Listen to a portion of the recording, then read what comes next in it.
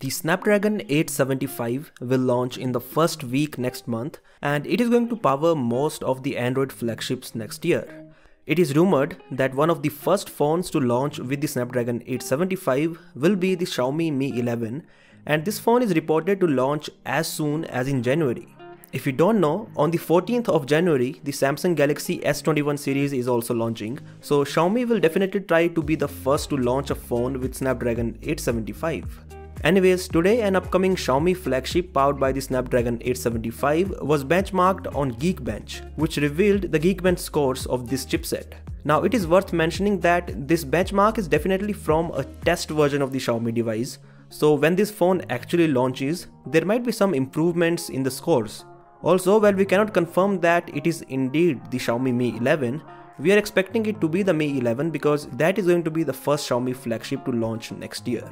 On Geekbench, the single core score of the Snapdragon 875 is around 1100, whereas the multi-core score is around 3500. Now, these scores are definitely higher than those of Snapdragon 865 and 865 Plus, but that isn't a surprise, right? When compared to the Kirin 9000 chipset from Huawei, the single core score is slightly higher and the multi-core score is slightly lower. But again, as I said earlier, this is a test version of the phone, so the benchmark scores are going to be higher in case of the production model.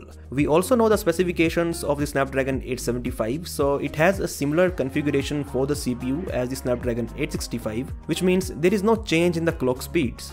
But compared to the Cortex A77 based cores of the Snapdragon 865, the Snapdragon 875 has the newer and better Cortex X1 and Cortex A78 cores. The Cortex X1 offers 30% better peak performance than the A77, and it is 23% faster than the A78. So this should give you a rough idea of how powerful the CPU of the Snapdragon 878 is.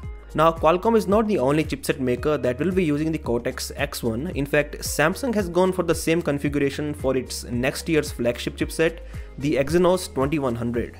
The Exynos 2100 has higher clock speeds as well, which means on paper the Exynos 2100 beats the Snapdragon 875, which is really interesting. So that's it for this video, and as always, I'll catch you in the next one.